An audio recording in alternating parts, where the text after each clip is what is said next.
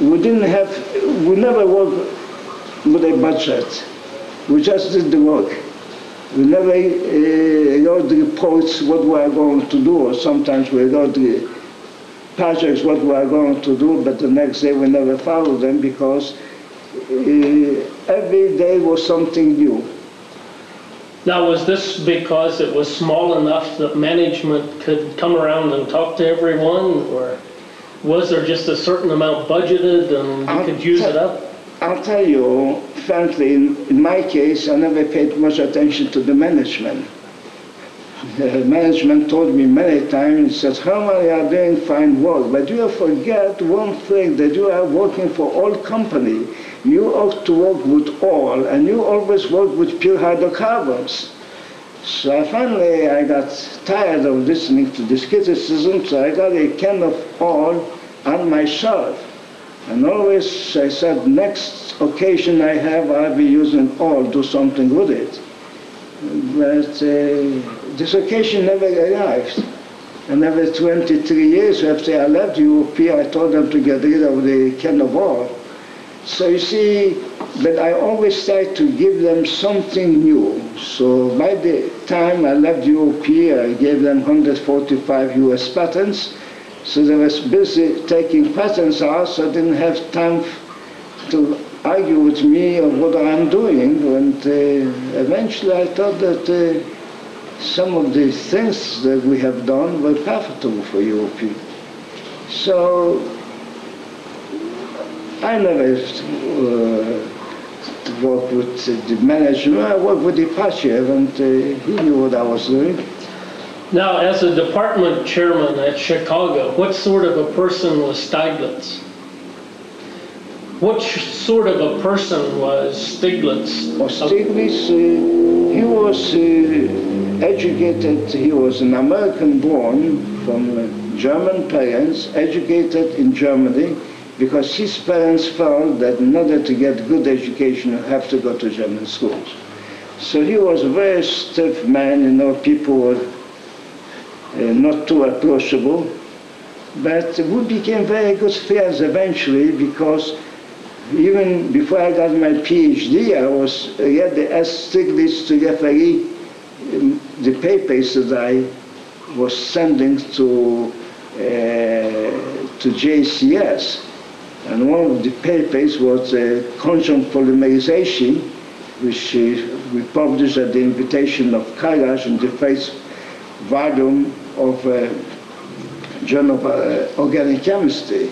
But Stieglitz was my internal referee. He felt that converting of olefin to paraffin was very tremendous contribution. But he thought that the mechanism I proposed was terrible. I think he was right. I was wrong. But anyway, he told me, oh, regardless of what kind of mechanism you have the facts there. And eventually, with time, I was able to explain this better. And what I did not explain in my paper at that time, I was able to explain in 1981 when I published my book on the catalytic, the chemistry of catalytic conversion reactions. So Stieglitz was very good and encouraged me very much to continue the type of work I was doing at UOP, because without the knowledge of UOP, I gave him my papers to referee. But he died at the age of 67, and 2 years before he died, right after he retired became emeritus professor at University of Chicago, he was engaged by Egloff as a consultant to UOP, so he gave lectures at UOP. He didn't consult much in the research, but just giving lectures. But he was a very, at least I benefited much from from Stieglitz, and I considered Stieglitz have done tremendous, contributed quite a bit to my career by making possible for me to do that. I imagine no other person would have done at that time. Did you know him personally outside of chemistry, or his wife or children? Oh, his life was rather interesting, you know. But I should not comment on some personal life because it would be very interesting, but I'm not going to comment. Eventually, I would say after his wife died, he married his former student. But there was a continuous affair there, known to everybody at the University of Chicago. Well, I read about a debate that he had in the 1910s with a Cree who was at the Johns Hopkins University over biocatalysis. Are you talking about Stiglitz? Yes. Yeah, Stiglitz was he had an interesting fellow. He had affairs there, known to everybody in the department. The students there, the girls, before they got married, Stiglitz called them in and told them how to take care of themselves. So he was an interesting fellow. How did you do the research for your PhD thesis? I did it with Kalash, who was the discoverer of the free radicals in solution. I used to see him occasionally, maybe one every few months, because he was never there at night and I was never there during the daytime. But I was working on the organometallic compounds, so I saw him from time to time, and I didn't have he did not influence me too much. We talked, shook hands, and so on. I did it more or less on my own leisure whenever I had time. I finished my research everything in 1933. I got my PhD in 1935 because I didn't have time to write my thesis because the thing I had been doing at UOP was so exciting, so I wouldn't take time off to write my thesis, but eventually Stiglitz influenced me, rushed me through. He said, you better write your thesis and get through with it. But it's not a good way to do research the way I did, because I actually was not a part of the school. This was the best I could do under the influence. But I got quite a bit, from some contact with the students at night, I got something out of it. And not 2 years, last year, I was very happy to find out that the University of Chicago presented me with the alumni awards for the research I have done, so I was very pleased to have it. Now I have it not only from the University of Chicago, but also I got honorary the year from Lyon, so from both schools, so I was very happy. Now, how did you come to go to Northwestern rather than the University of Chicago? Ipatchev was at Northwestern University because Northwestern was responsible for Ipatchev's coming here. Ipatchev could not have come to the United States without an academic visa. And Egloff was a good friend of Ward V. Evans, who was connected to Northwestern University. So Northwestern University officially invited Ipatchev as a lecturer to Northwestern University. And he, as a lecturer, as a matter of fact, when Ipatchev came to this country, he was obliged to lecture at Northwestern University.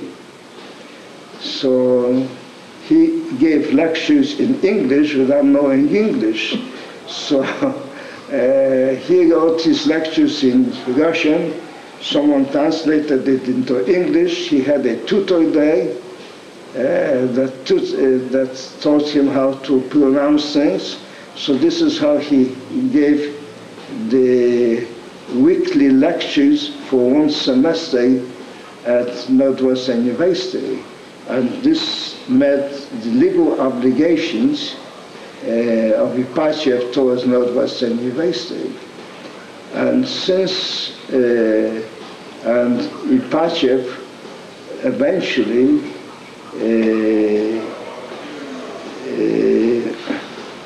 they invited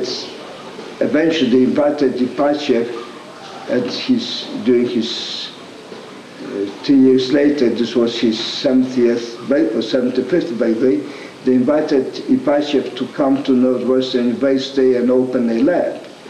And since Ipachev was at Northwestern University, and he needed someone to help him in conducting research, he suggested to Northwestern University to invite me as an assistant professor so I could have students there. And this is how I got to Northwestern University. So Northwestern didn't have anyone in Catalysis before Petya? No, Catalysis was not known at Northwestern University. Ipachev came there in officially as a lecturer in 1937. He opened a little lab there. He has one student who was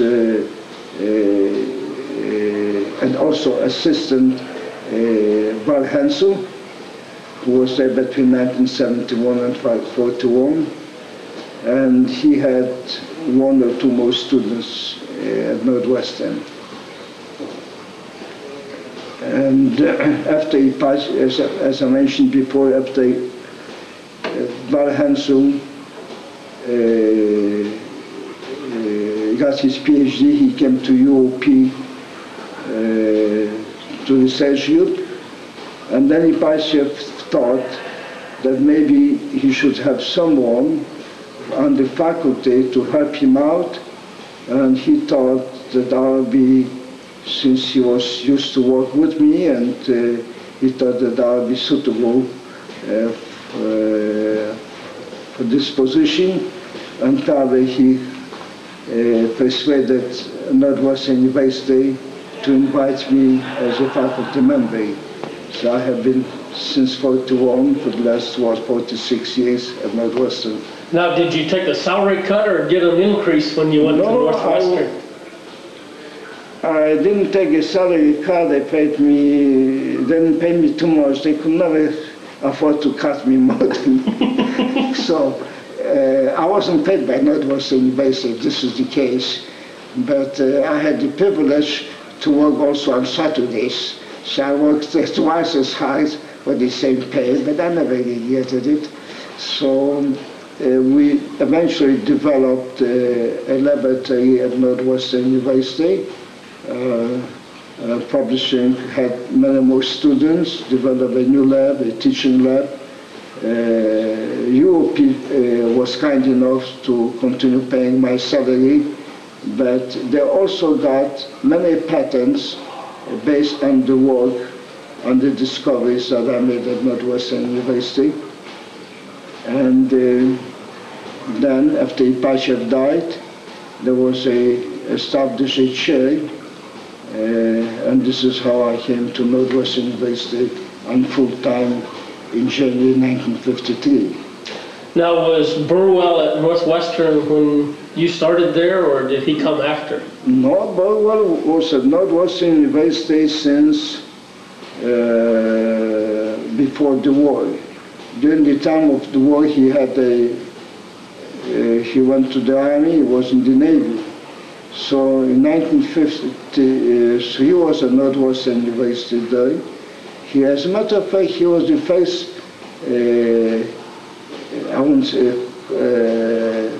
collaborator, one of the first collaborators with Ipachev for 1 year, working on silica phosphoric acid polymerization.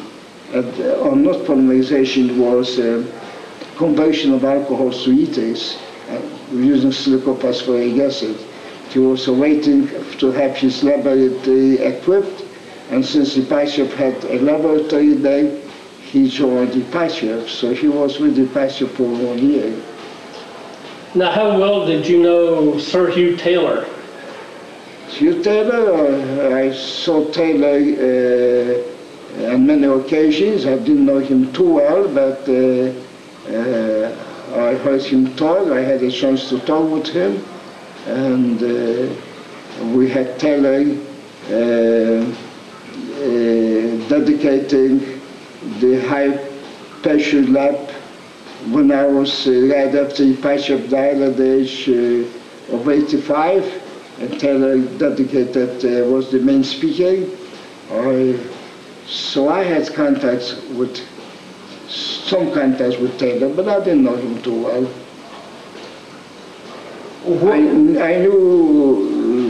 I knew other people. I knew Whitmer fairly well because I worked with acids, and Whitmer was always interested to discuss with me the type of work we had been doing. So I had many discussions with Whitmer, but Whitmer died early, so last time I saw him just before he died at the ACS meeting, and the physician he told me that the physician told him not to sit too long at the meeting, so we went aside and we were able to discuss some research.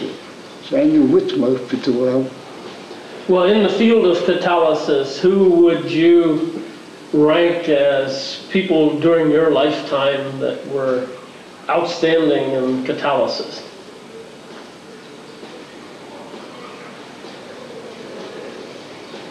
I was in the non-academic world, the outstanding man that I met was Beck. He was at Shell, and he was working with labeled compounds. He was working with evaporated films. He impressed me very much. Another one whom I knew fairly well were the brother Farkases, who was working with deuterium. And we became good friends with both Farkases. Burt Davis had been here in this country, but his older brother, who was in Israel, I had many contacts with him, personal friends. As a matter of fact, we spent a day together in New York just a few months before he was killed in the plane on the way from Israel to Italy. And I always admired their work because they work in Israel with deuterium and auto-power hydrogen, and they were actually in a small laboratories, very little equipment, completely isolated, so they did very fundamental work. So I felt that both Farkases, I respected their work, and they were the pioneers in this field of auto-power hydrogen and deuterium. As a matter of fact, when I was working with deuterium during the war, I was using the floating system apparatus for measuring deuterium in studying the mechanism of isomerization of butane to isobutane. And other people,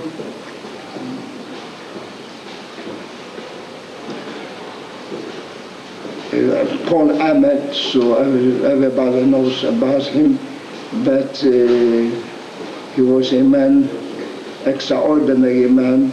He was very helpful to me in being as examiner, a referee of my papers. He told me that he refereed. I sent once 5 or 6 papers to the journal on alumina, another paper on aromatization. He told me he read about 10, 12 papers, and he put in a lot of time and wonderful criticism. He was very helpful in this respect. As a person, he was a wonderful person. How well did you know Houdry? Houdry I knew because I met Houdry on many occasions. We always spoke French together, and I knew Houdry from the beginning. I remember when he came to Europe to sell his presses, but no one wanted his presses because he was working with clays at that time. It was not practical. Finally, he was able to sell his presses to some company. I spent with Houdry quite a bit of time in 1956 during the first International Congress in Catalysis in Philadelphia. Houdry lived outside of Philadelphia. I remember we spent some time with the Russian delegation. This is the first time the Russian delegation came to this country, and he invited the Russian delegation and both me and my wife for lunch, so we had a time to have a nice chat with all of them. And Houdry turned to my wife and whispered to her, and Mrs. Topcheva was in this country, and he said to my wife, he said, you know, you should do something and see that Mrs. Topcheva is dressed a little bit better than she is dressed, and her hairdo and so on. And he said, money is not an objection. I think Heinemann had all the money at that time, so my wife went with Mrs. Topcheva, but her dresses for the party at the Houdry's, took her over to the hairdresser, and some kind of fancy hairdresser to the department store, bought her some jewelry, fake jewelry and so on. And all this was under the influence of Houdry. Then we had a nice party at Houdry's home with the Russians. I was the official host to the Russians because I spoke Russian. And how did you come to learn Russian? I was born in Poland, and my parents came from the Russian part, so they spoke some Russian, but I never spoke Russian at home. But when the Pashev came, slowly the Russian I knew came back to me. And at the beginning I spoke with the Pashev French, but he mixed his French with German, so finally I switched to Russian, very hesitantly, and then eventually my Russian became very fluid, and that's all. I converse with him in Russian all the time. So how many languages do you speak now?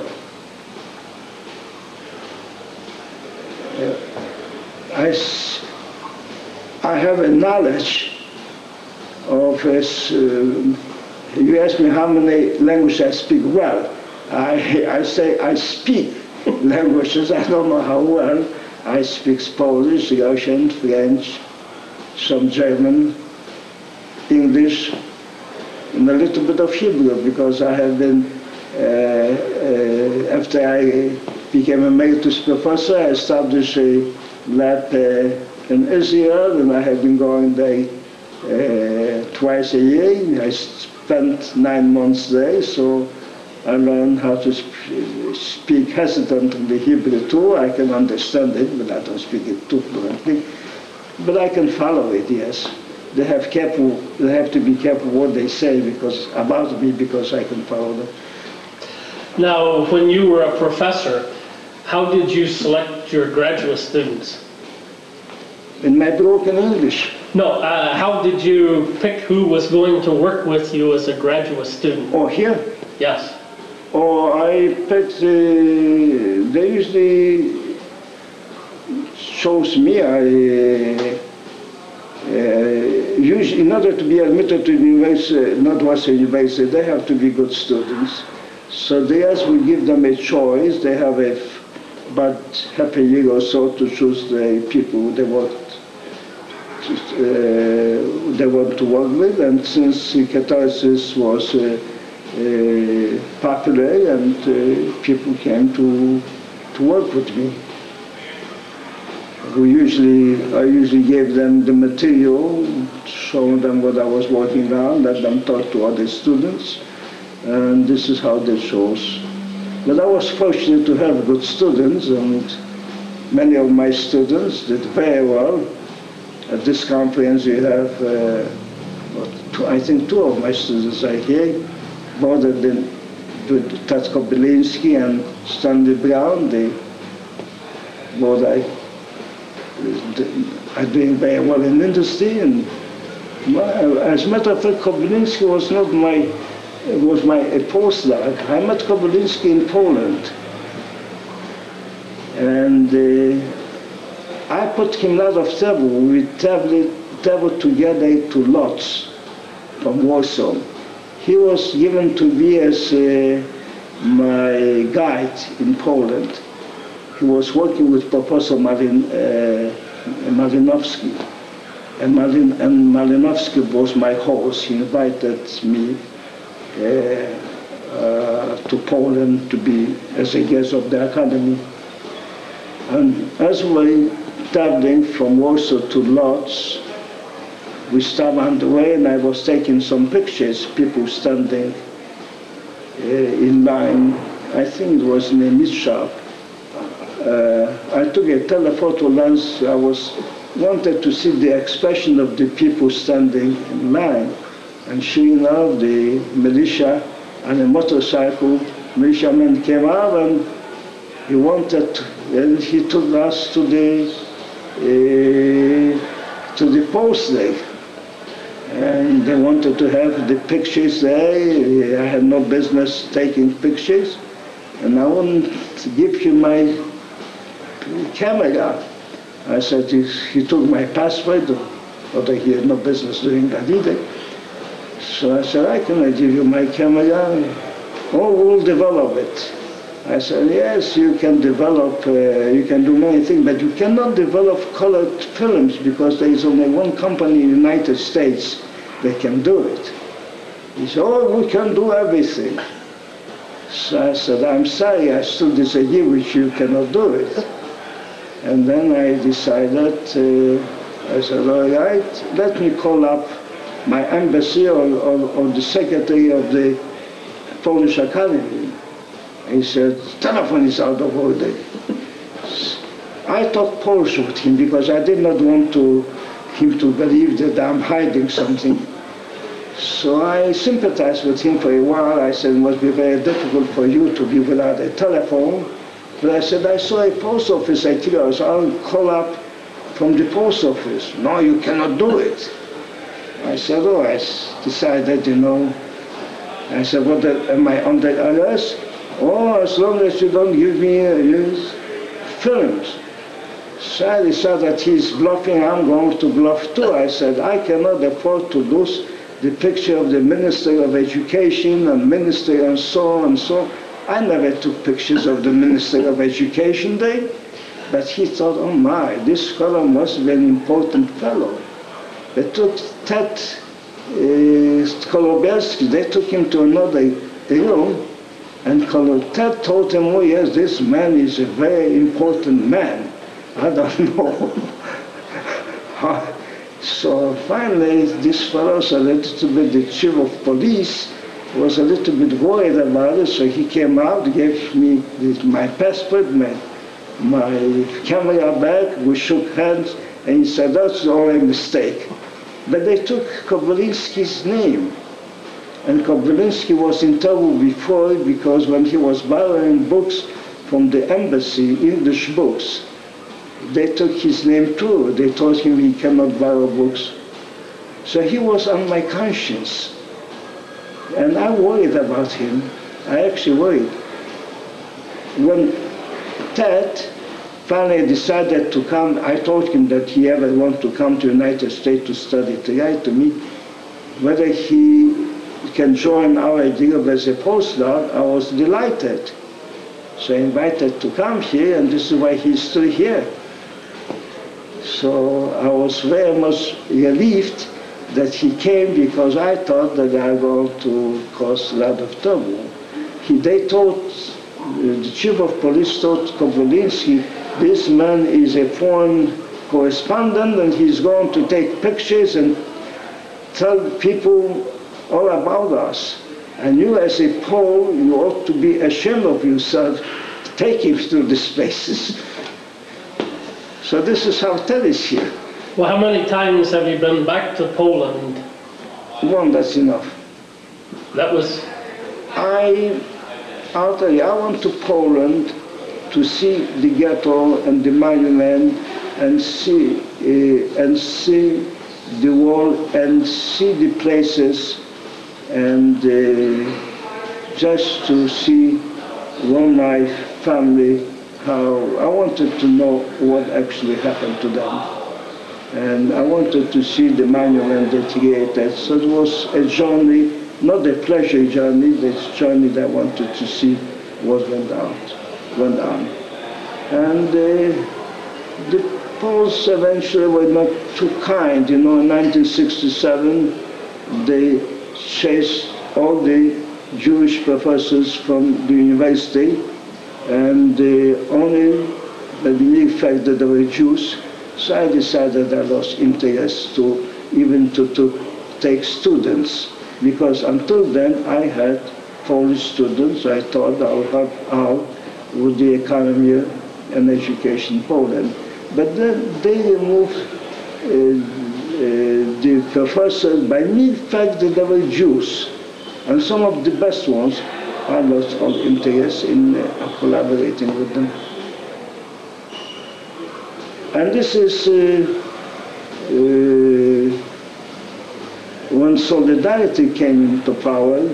I found an article in the newspapers wondering why no one ever investigated the reason why all the professors and artists and writers and composers were removed from their position by the mere fact that they were Jewish.